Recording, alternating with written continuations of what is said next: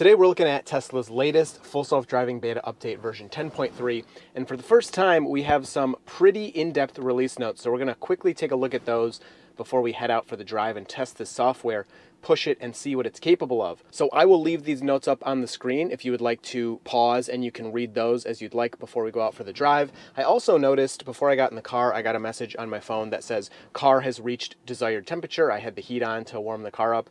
I don't know, that may have been here already, but I've never seen that message before, so I thought that was great. So the biggest thing here is Tesla is finally allowing us to customize some of the settings in our full self-driving beta cars. Now, when it's level 5, none of this should be all that important, but a huge example is the first note you see here talking about rolling stop signs. So by default, the car used to roll a lot of stop signs. Sometimes it would come to 0, but normally it would go down to only maybe 1, 2, 3, or even 5 miles per hour before it continued through. And that is clearly illegal. So those that would like to make complete stops at the stop signs, that is an option you can now enable in the settings. Now, I have heard some complaints online. People are saying when they're adjusting some of these settings that they're getting locked out of beta. If you let the car sleep or restart it, that should bring everything back, but just be aware that bug seems to be present. Another bullet point I really want to point out is the fourth one, improved crossing object velocity estimation. So looking for cross traffic, they also upped the frames per second that the system is using by 1.7 frames per second. So we should get much more accurate estimation on how fast cross traffic's coming and how close it is. So creeping out and then continuing getting in front of traffic should be a lot better. Third from the last, reduced false slowdowns and improved offsetting by pedestrians by improving the model of interaction between pedestrians and the static world. So reduced false slowdowns, hopefully that's across the board, because in version 10.2 I was getting a lot of these little tiny phantom brakes where we were dropping, maybe 3 to 5 miles per hour. Nothing dangerous, but really annoying. All right, so checking out some of these new settings, really exciting here to see full self-driving beta profile. We can have chill, average, and assertive. So for this drive, I think we'll go with assertive just to see, what happens, because that'll be most interesting, but we'll definitely be trying out these different settings, and we'll see. It kind of depends on what you're most comfortable with. In this setting, the car will have a smaller following distance, perform more frequent speed lane changes, and will not exit the passing lanes, and may perform rolling stops. So you don't get an exact toggle for rolling stops on or off. I would really like to see that, but this way you can kind of indirectly control it. If we go into chill mode, we'll have a larger following distance and perform fewer speed-based lane changes. In average, we'll have a medium following distance and may perform rolling stops. So yeah, we're gonna go with assertive for this drive. Okay, so we're gonna start with a little bit of dirt road driving here, not too much. It's usually not that much going on the dirt roads, but the release notes did talk about lane centering, and I wanna kind of test that out here because it's always kind of iffy for me. But this looks good so far. Usually on these roads, you will stay near the middle. There is a bit of fog you can see today. I have driven in fog before. It hasn't seemed like too big of a deal. It's not that bad, but it definitely, the visibility is reduced just a bit. So let's get up to this left turn and see how it handles that. Wow, so some really thick fog here, and right as we approach that, the car slows down. So that was really interesting. The car was kind of like, oh, I can't see as well, I'm gonna slow down. This is really great. The system doesn't seem to be having a problem at all with this extremely heavy fog. So I'm liking that a lot.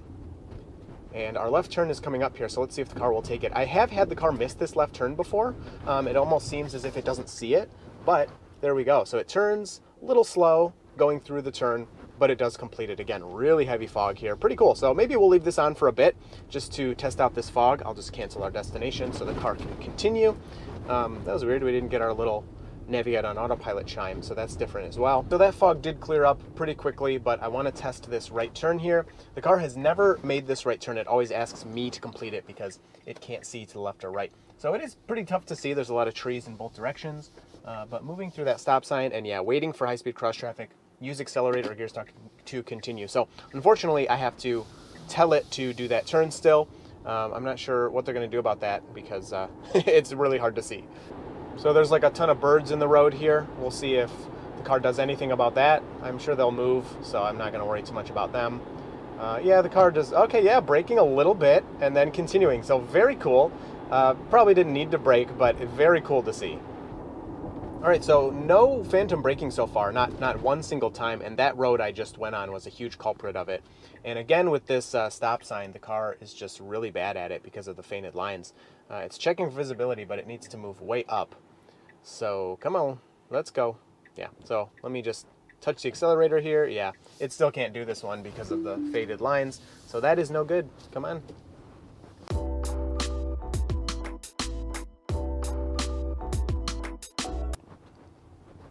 So approaching this first stop sign into downtown does not seem too aggressive. We came up to it really slowly, and now we're kind of, okay, so we did technically roll it, but I definitely would not call that aggressive. I much rather would have quickly come up to the stop sign, slowed down, and then moved through. But that's all going to be personal preference. Okay, so finally into the more downtown part. We have an unprotected left here with somebody, oh, I thought they were going to come straight, and the car has no problem moving through. Very good. We actually, on that left, have had a lot of times where the car would slow down or even stop in the middle of that left turn, which of course is really bad. So glad to see it nice and smoothly take that left turn there. And then we have two rights back to back.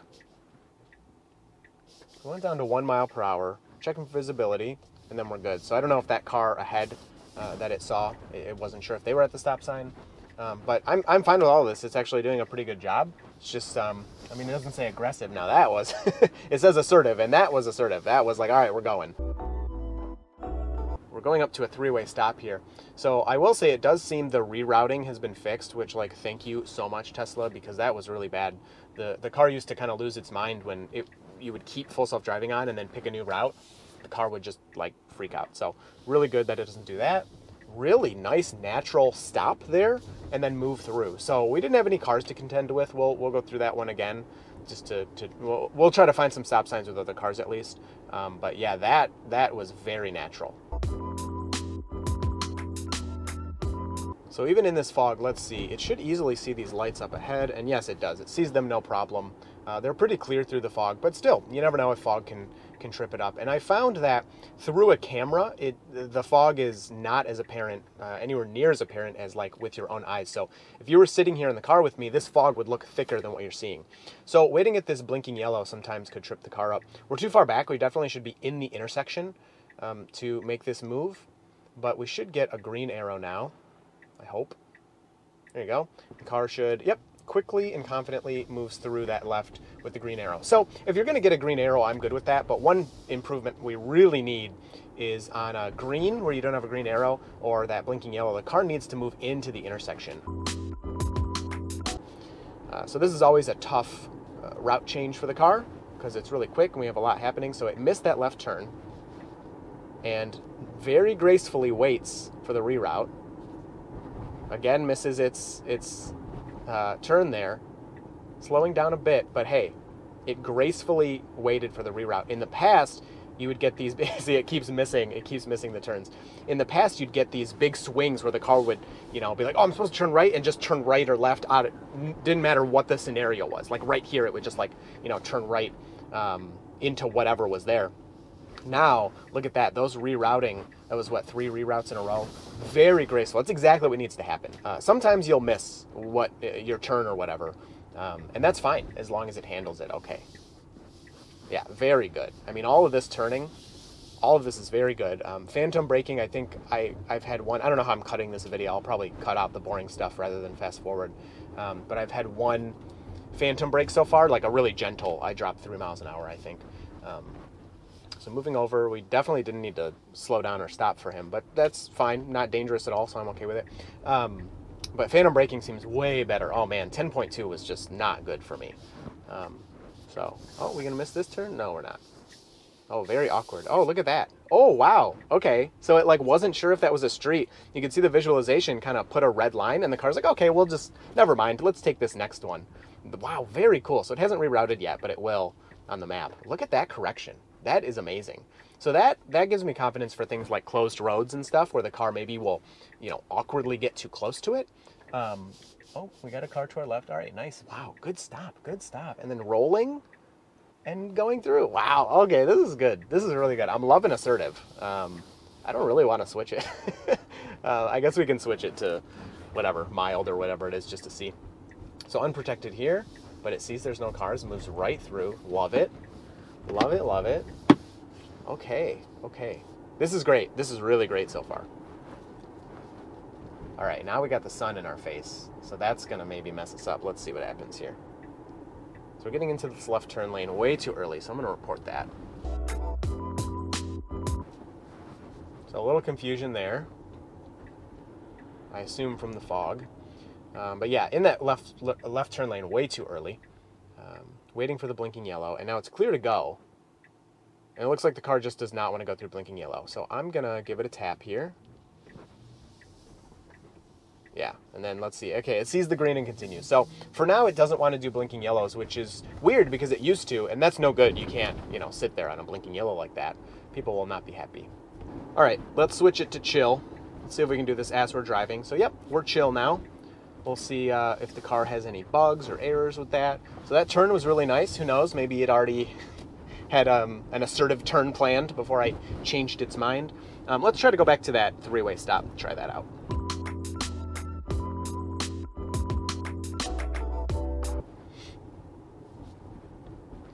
So cresting that hill very nicely. I know before going up hills or even going downhill sometimes would trip the car up and make it slow down a pretty good amount. Michigan is pretty flat, so I don't encounter that a lot, but yeah, that hill was handled really well. So this will be tough to see. We have a dealership to our right, a bunch of gas cars nobody wants, and wow, the car just moves right out and gets in front of somebody, but you know what? It was really good. I was a little unsure about that, but here you go. Let me put up the rear cam. I mean, they're back there. They're way back there. So we had plenty of room, but yeah, it's just, the car's driving. I'm kind of like, oh, should we really get in front of this person? And yeah, we should have. That was a great move. I mean, yeah, that was really good.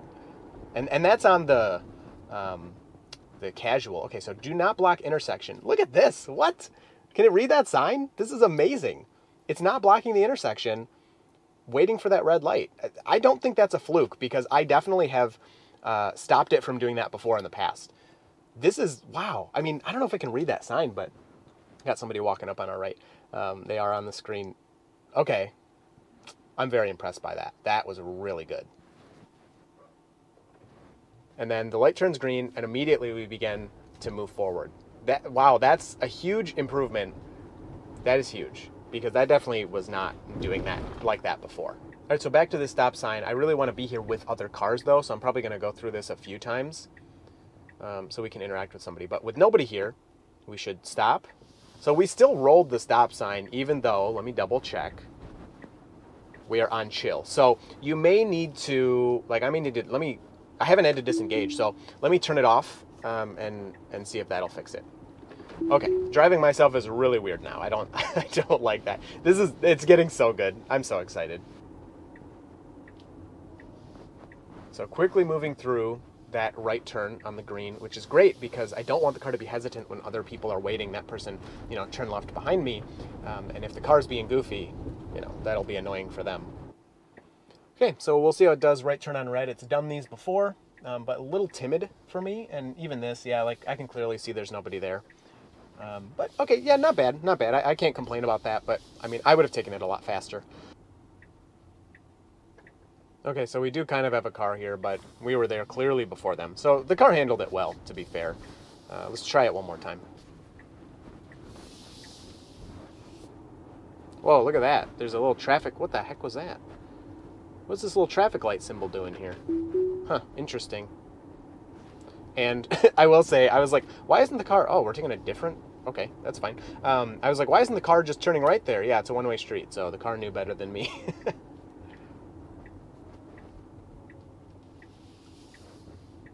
Okay, so it's going to try to turn around here. I have no idea what this is, but I will take it.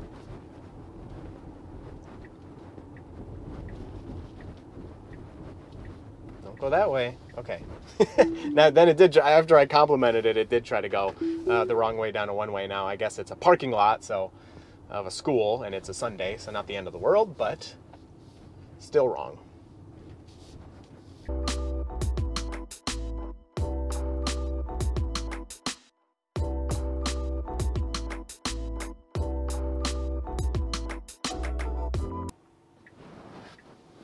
Okay, so unprotected left here. It's clearly not our turn, and the car is knowing that. See, here I would have moved up into the intersection, but who cares?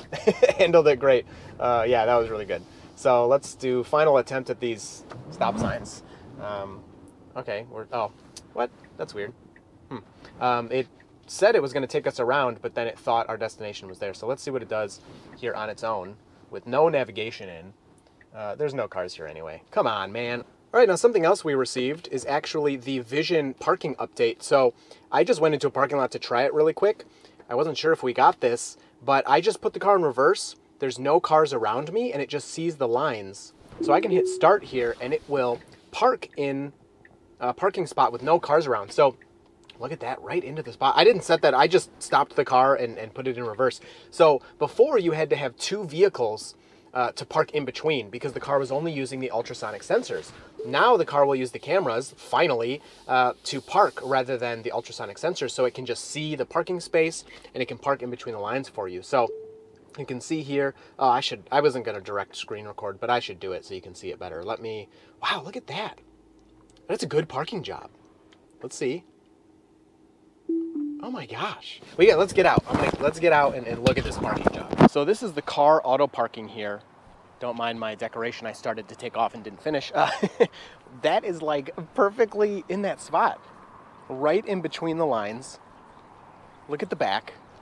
Right up against that back line. Little bit of space. That is really good. Let's do it one or two more times. I'll direct screen record and we can check it out. This is my favorite decal, by the way. I think I'm leaving that one on. Okay, so here we go. I'm going to pull out of this parking spot. I'm just going to pull forward a little bit. And I'm just going to stop right here and put the car in reverse. That's it. So it sees a spot it wants to park in. I click start. And it's going for that spot right there. So it goes about 2 spots back, it looks like. So let's let it do this. So yeah, it's a little close to the line, but last time it corrected itself. Now we have somebody approaching in front of us. Let's see. The car waits and then moves forward. It's correcting itself. And then finishes parking. Now that is very cool. It's a little bit slow. Of course, you probably, unless you don't back in a lot, you probably could do this faster yourself. But this is the first steps to reverse summon, or whatever you want to call it, where you get out of the car at your destination at the door, and then the car drives itself into the parking lot and parks itself. I mean, that's really good. Again, like, look how we are in between the lines. That is really, let's do one more and then we'll call it. So I'm just gonna go, what if I just totally, like, in the middle of the parking spots, hit reverse? Yeah, so this isn't, you know, a good spot to be parking, so that makes sense. Now if I just pull forward right here, we'll go on an angle a little bit, put it in reverse. Yeah, it still doesn't want to do it. What if I kind of correct it here? Yeah, so you have to kind of be lined up. But, I mean, it was really natural. I didn't have to do anything special before. And then, boom. So you just normally drive, you know, in a parking lot, throw it in reverse, and then, boom, it's going to park for you. It's actually faster than the old version with the ultrasonic sensors. So, wow, very, very cool. I mean, right in the spot. Didn't even have to correct that time. Let's see. Boom. Wow. Super impressed. All right, well, I hope you enjoyed this one. If you have any questions, leave them down below, and you will see me in the next video.